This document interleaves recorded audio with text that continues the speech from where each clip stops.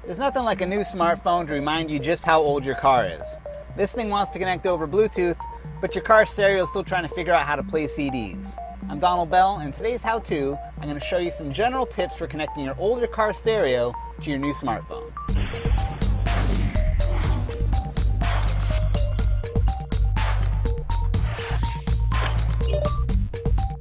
So in a perfect situation, you're going to have a brand new car like this one. It's going to have USB ports for charging and connecting to your stereo. You're going to have a Bluetooth wireless connection for taking calls and listening to music. You're going to have an aux input for everything else. But cars like this are still a fraction of what's on the road today. So how are you going to make your CD era car iPhone ready? Now some stereos are just going to be beyond help. If you're still rocking an old cassette deck, something that doesn't even include an aux input, your best bet is to buy a new aftermarket system and have that installed. A basic system with installation should run you around $200 to $300. It's not cheap, but it's not too bad considering the huge upgrade you'll be getting for something you'll use every day. Now in some cases you're dealing with a head unit that's so integrated with the design of the car that there's really no removing it. In that case, a lot of people are going to give up hope. They're going to go with a cassette adapter, or the most heinous of all adapters, the FM transmitter. Don't do it.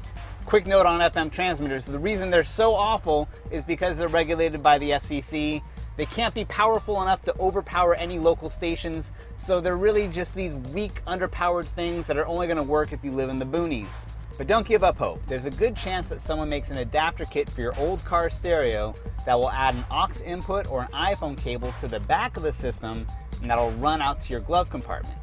Now, unfortunately, these things are more trouble than they're worth more often than not because they're as expensive as a brand new stereo, they still need to be professionally installed, and you're still dealing with an old stereo interface. You're often tricking this thing into thinking that your iPhone is a CD.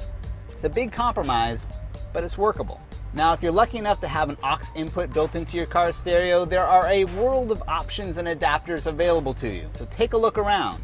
Sometimes it's in your console, sometimes it's in your coin tray, sometimes it's under your armrest.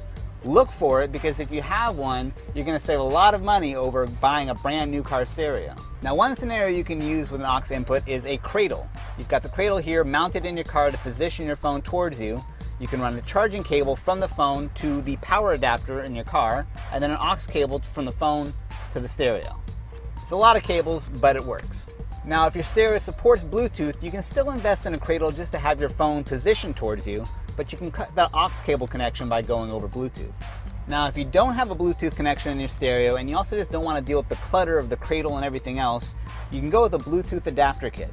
These things plug right into your aux input, and it still has all the benefits of having a Bluetooth connection. You can take your calls with the built-in microphone, you can still listen to music, all of that, but you're not dealing with all of that clutter. So there you go, those are my best tips for getting your older car iPhone ready. Now you can read Wayne Cunningham's full post over on CNET's Car Tech blog. You can also check out more how-tos over at howto.cnet.com. I'm Donald Bell. Drive safely.